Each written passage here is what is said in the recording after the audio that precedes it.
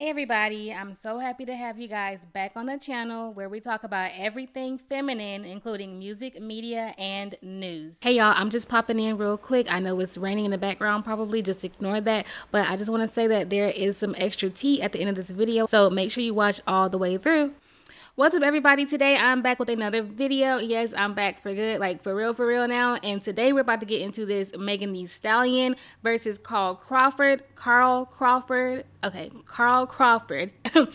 1501 record label, because yesterday Megan went live and said that the reason why she hasn't been releasing any new music is because her record label is preventing her from doing so. But before I get into all that, you know I have to take it all the way back to where this first started, because to be real, Megan and 1501, or better yet, Carl, have been having issues for going on like a year now, pretty much since she blew up. So 1501 is owned by Carl Crawford. Now, he isn't just some random who created a record label either.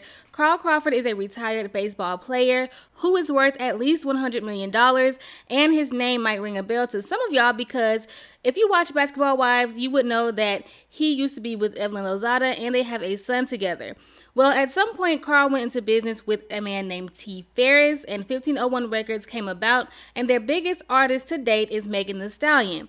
Carl has alluded to discovering Megan, and she frequently shouts out both him and 1501 Records. She's a 1501 queen. It's been said before by Megan and others that Carl really saw something in Meg, and he put a lot of money into her career so that she could get to where she is now. So then coming into 2019, Megan sees major success with her single Big Ol' Freak, and then she releases Fever, which is a mixtape, not an album. Keep that in mind because I'm going to bring that back up. So Fever was also released with a music video to Realer, which was actually a trailer to the Fever movie directed by Hype Williams. And when I say movie, I don't mean like box office theater movie. I mean like what Beyonce did with Lemonade. So, but at this point, Megan had to find new management because before, her manager was her mom, Holly, who passed away in March of 2019.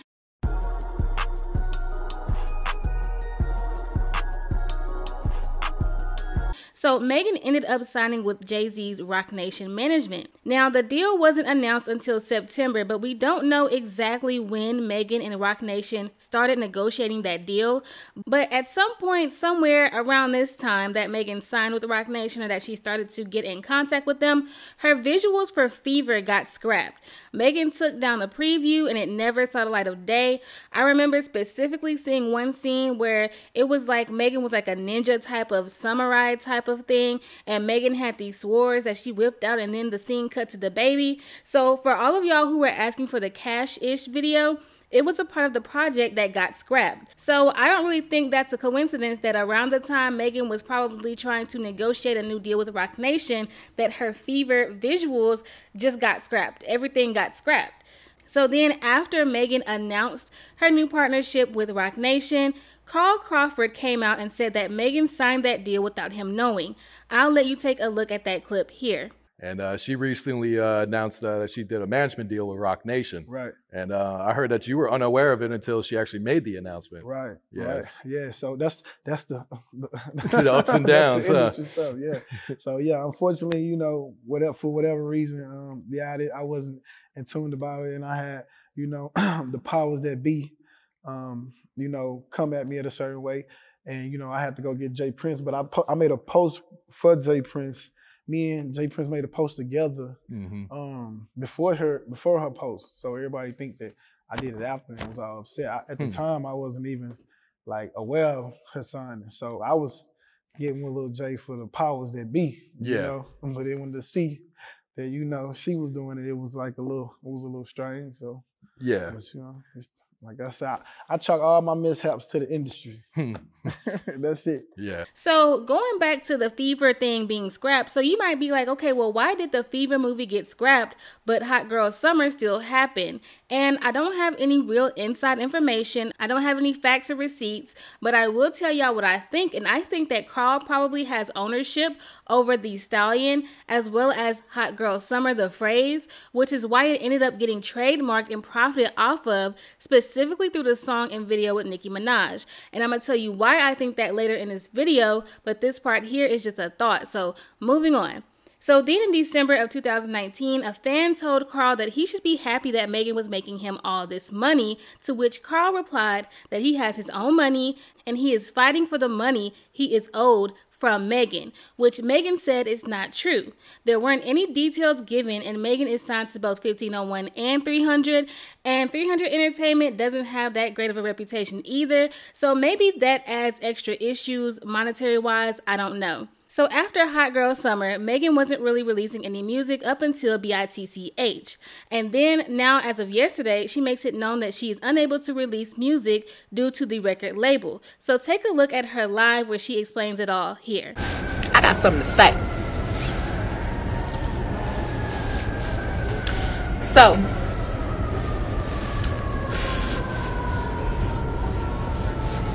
it has been a lot of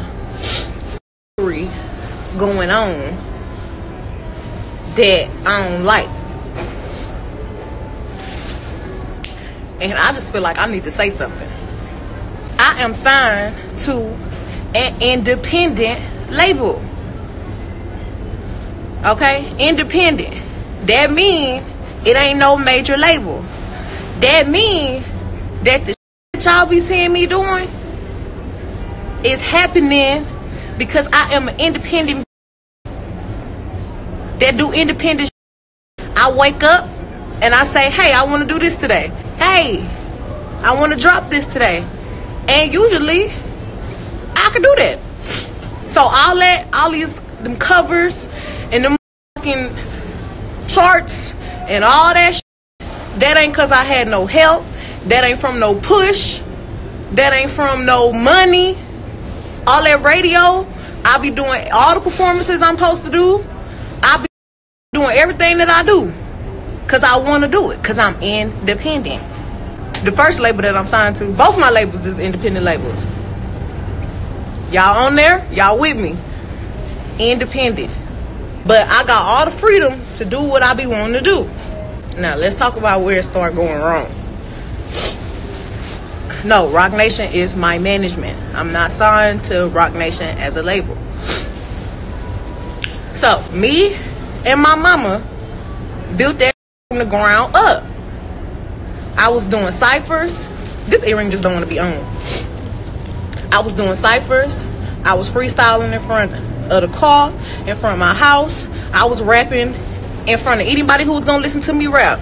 Rapping because I want to rap. That's what I like to do. I ain't wake up one day and be like, I'm a rapper. No, I've been rapping for a long time. Been wanting to be a rapper. This is my passion. I feel very strongly about it. My mama used to answer all my emails. My mama was my manager. My mama was my rock. My mama was everything. It was just me and my mama rolling around this hoe, doing Megan Thee Stallion.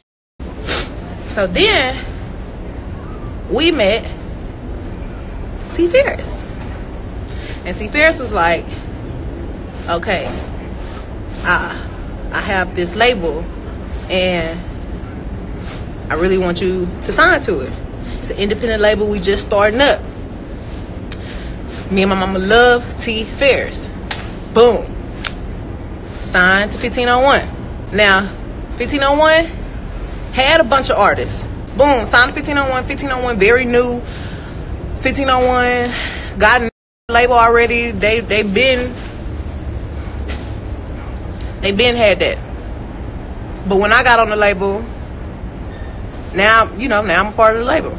They didn't have nobody that was really like, on a large scale yet.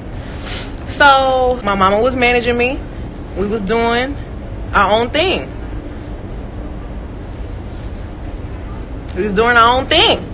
So I started getting more popping.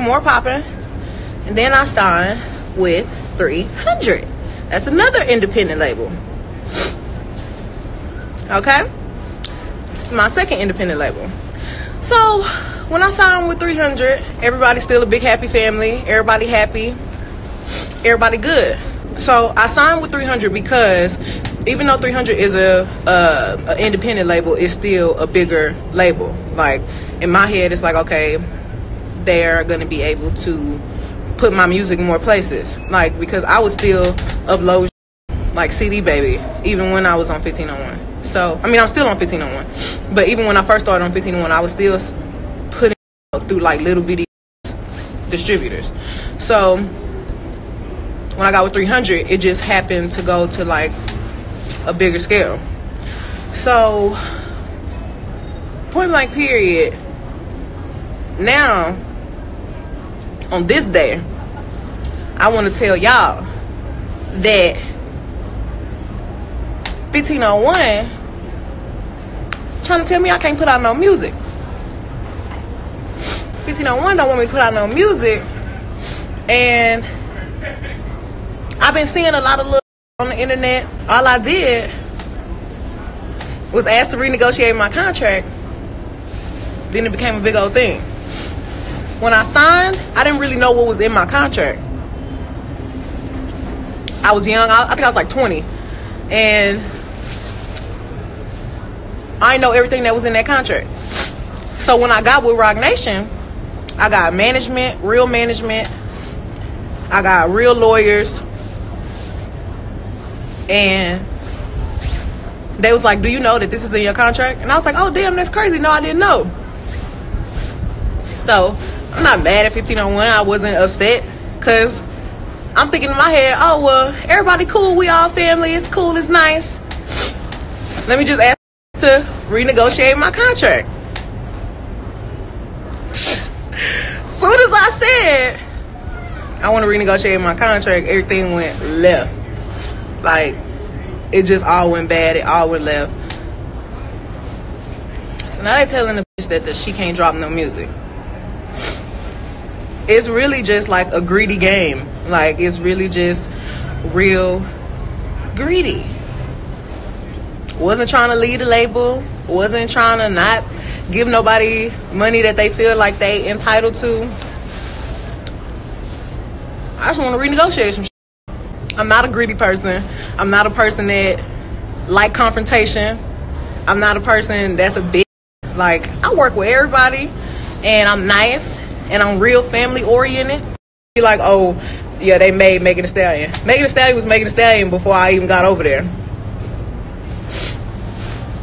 I've been rapping, been freestyling, been doing me, been Meg. Don't even care about what's right. They care about money in the end, and it's a greedy game, man. If y'all don't see no music from Megan Thee Stallion, it's because 1501 don't want to drop that music. I really be working, and to try to stop me from working is really crazy. All I want to do is make music. All I want to do is put out music. I just want to drop my music, man. Free me. Tell them. Somebody tell them. Free Megan Thee Stallion. I'm finna go on a whole campaign. Just think that I'm not finna drop my music. That's crazy. I mean, when you're doing the business with people, you know, you understand that you might have to renegotiate your contract at some point in time. What you don't calculate is the person that's on side of you, you know, turning on you, you know what I'm saying? And when that happens, you know, all hell break loose. So for Megan, she just, you know, kind of young, I think, and I don't know if she was thinking right or whatever, but when she went and got her lawyers came and threatened to sue me, you know what I'm saying? Take everything, you know how they do, they try to come threaten to sue you if you don't renegotiate and all that type of stuff, and, you know, basically, you know, come take everything, basically, because, you know, they come in and normally a person can't defend themselves or fight back or something like that, and you just end up giving it all, well, I don't even want to deal with it. So, but in this case, I had to, like, stand firm because I know what I did in the beginning. I had to show receipts showing all the stuff that, you know, things that we've done in 1501 and provide all that, you know, for the lawyers and all that type of stuff. So, you know, right now we're in a position where we just kind of, we're trying to renegotiate the contract deal to where both sides, you know, both sides are comfortable, and we get back to work, you know. But that's pretty much it. She went to Roc Nation, hoping that Roc Nation would get out of the deal with me. That didn't work, and we was just back to business. All right, so that's pretty much what has all happened from early 2019 all the way up until now. So now you got all the tea. So now this is where we get into the opinions, the theories, the discussions, all of that. And this is probably going to be a little all over the place because it's just so much to say, so many different perspectives, and I don't know, it's just a lot. So there are people on either side of the fence with this one. On one hand, you have people, mainly Megan fans, bashing Carl Crawford, talking about how foul these labels are, hashtag free the stallion is trending, and so on and so forth. Then you have the other side saying, oh well, Megan should have read her contract, business is business, Carl is doing what he has to do. And I honestly see both sides, and I have a lot to say and a lot of insight. But before I do that, I want to get into this theory here. So for those of you who are subscribed to me or watch me on a regular basis, you would know that I took basically the whole month of February, I took that month off. And while I was off, I came across some information regarding Megan. I wasn't looking for it, but I just happened to see an article stating that Megan had a charge, like a criminal record, and that someone was trying to shop the story around along with her mugshot. Now, mugshots are free for you to look up online, but of course, if no one knows about it, I think no one is going to go looking for it. So I guess they were trying to sell the story to the blogs because they wanted to taint Megan's image. And lo and behold, not too long after, Megan's mugshot along with the story had been sold and it was out for everybody to see. I didn't follow through with what all had happened with that. I know she came back and explained what supposedly really happened, but I was on break, so I don't have much of an opinion. But I just wanted to say that some people find that weird as well, that her mugshot was leaked at this time while she's having issues with her label, and then 3 weeks later, Megan comes out saying that her label won't let her release any music. I don't know if those two issues are related, but some people just don't think that it's a coincidence, and it kind of ties in with this whole story. So now I'm gonna get into my commentary and what I think, and I'm gonna let y'all know ahead of time. I'm about to get very real and honest here. Everybody on my channel knows I love Megan as an artist, but in this situation, my opinion is not 100% on her side. What I will say is that these contracts are not easy to read. I can't, and probably you can't either, just sit down and read through a contract like that and fully understand it. You have to hire a specialist, a lawyer who was trained in that type of language to ensure that you understand completely what's going on, and they can be very much expensive. However, Megan admitted that she didn't even read the contract at all. So it's like, how much sympathy can we have if you didn't even try to get someone to read it for you? Last year, Megan was asked if she signed a 360 deal by a fan, and she basically replied, no, she signed a good contract. So if she didn't sign a 360 deal, because even if she didn't read her contract, she would have known at this point whether or not she had a 360, then it would seem as if it was just a disagreement between Megan and Carl, and unfortunately, it has gotten to the point where now Megan can't really release music,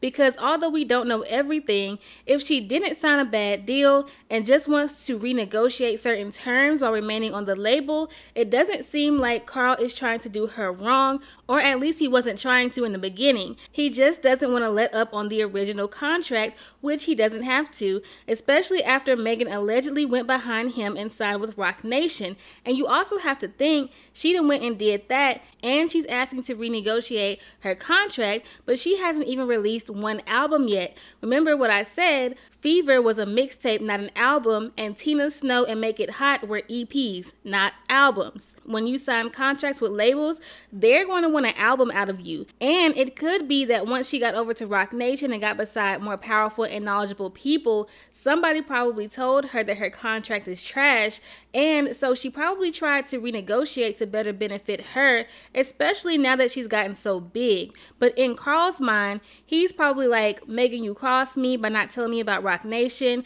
Now that you're over there with them, you want to switch the contract up, but we're the ones who helped you come up. I put all this money behind you. And then y'all are asking, well, how did she release BITCH? Well, this is what I think. It could be that they will let her release music, but only under the original contract terms, how they want it to be done. But Megan doesn't want it done under those terms. So that could be what she means by them blocking her music, is that it's not done how she thinks it should be done. Especially, like I said, with her going from being who she she was in 2015, 16, and 17 to who she became to be from 2018 up until now. What I do know is that this is business, and Megan Thee Stallion is a high value product, and business is not always cute. Things could turn really, really ugly really, really fast. And it's looking like it might have already headed in that direction. So we don't really know what's going on with that. But y'all, I'm very much into business. So I could go on and on and on. But I'm going to end it here. I would like to take Megan's side because I like Megan. But just to be real, I see different perspectives here. Alright, y'all. So I had to come back the next morning. So today is the next morning from when I did my video because some new information came out, and I'm just gonna do y'all a nice good old screen record because I want to go ahead and get this video done. I had already finished my video and I was almost done uploading it when this information came out, and I had to cancel everything. So what happened is news broke that Megan actually began a lawsuit against 1501 and Carl Crawford. And sorry, I'm not gonna edit this audio, y'all, so it won't be that professional, excuse me, but it's like 8 in the morning and I gotta get this out. But so she's going to be suing Carl and 1501. So what it says here is that Megan Thee Stallion says certain execs at her record label have a rep for bullying and strong-armed tactics, but she's taking a stand and taking them to court, and she's already won a major battle. Megan went on the offensive by filing suit Monday against 1501 Certified Entertainment, so she must have filed this already before she did that live. Because I think she did that live stream on Sunday, so she must have had the Rock Nation lawyers go up to the court Monday morning and file this because she wasn't playing. But anyway, so it says, she filed suit Monday against 1501 Certified Entertainment and its honcho, Carl Crawford. As you know, she's mad about the contract she signed with the label back when she was 20 and claims it's now blocking her from releasing new music because she wants to renegotiate.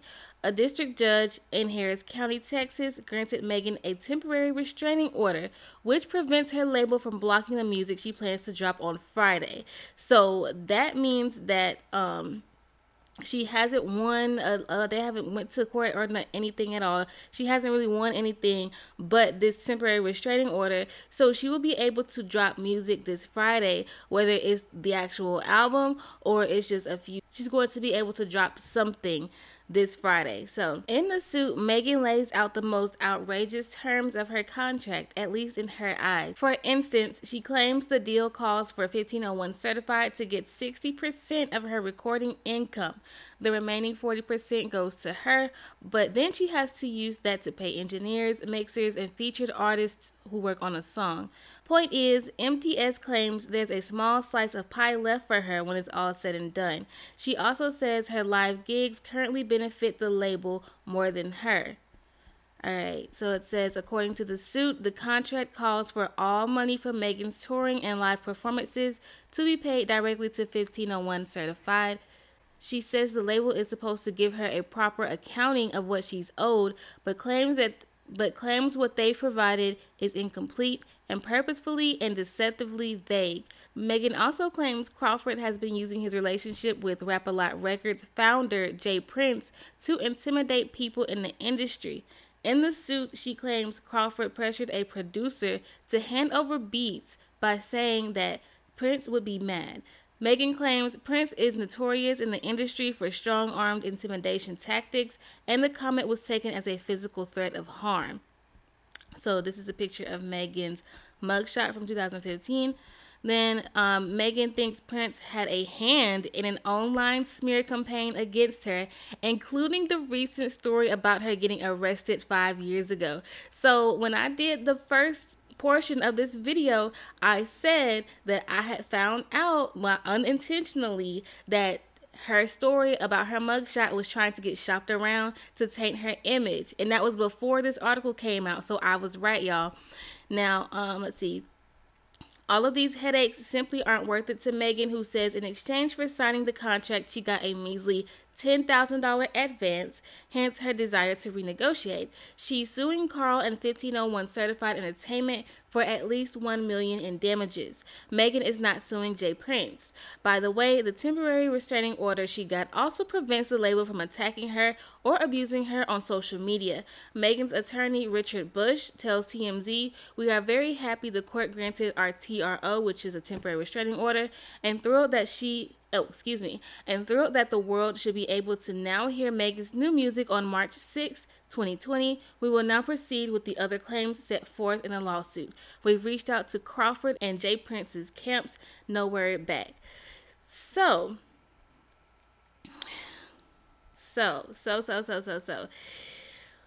This is about to get really, really messy. And what I was saying is that this looks like it's going in the direction of getting really ugly, because I said business isn't cute.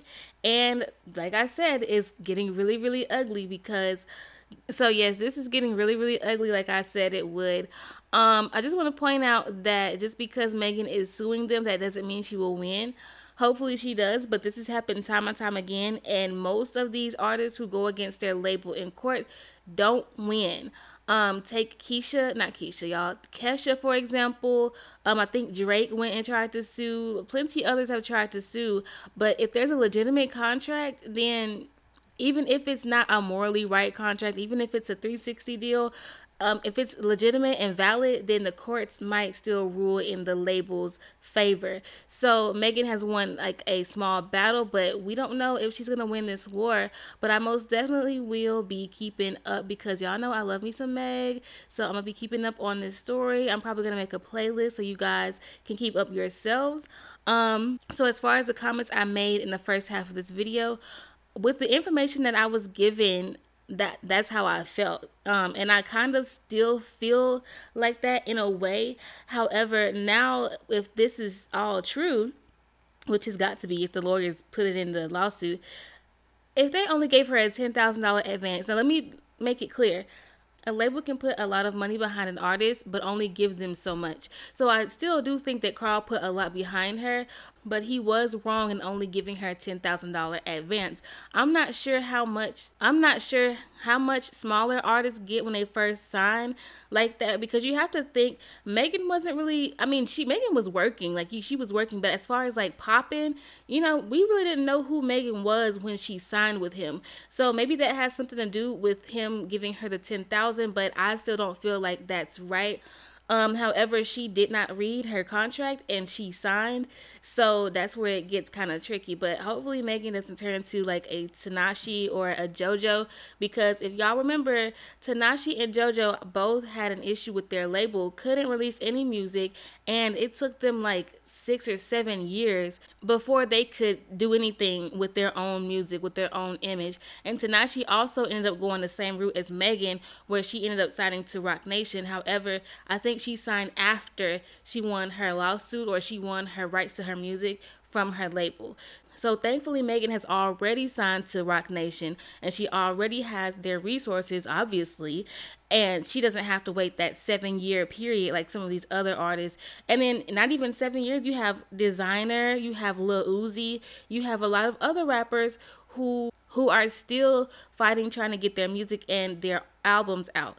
So I don't know. We'll just see what happens. But the way that this lawsuit was put out, like I said earlier, I said I'm kind of in the middle on this. But the way that Megan's lawyers put it, for my own opinion, it looks like I'm going to be gravitating towards Megan's side, because that's just not right. However, I don't know the business of music, but I do know what will be morally right, and that just wasn't morally right. But then again, in business and in music, they don't care about what's morally right. Like Megan said in her live, they care about money first, all the time, always. So there's an update for you guys. Don't forget, I post on every Tuesday, Thursday, and Sunday now, and whenever else I want to, and I will be keeping up on this. Like I said, I'm going to end this update here, and then I'm going to finish the video how I originally had it. Y'all let me know what your opinions are down in the comments below. Let's go ahead and have a discussion. Like the video because it's good for your edges, and don't forget to subscribe to the channel and hit that notification bell so that you can be notified each and every time I upload a video.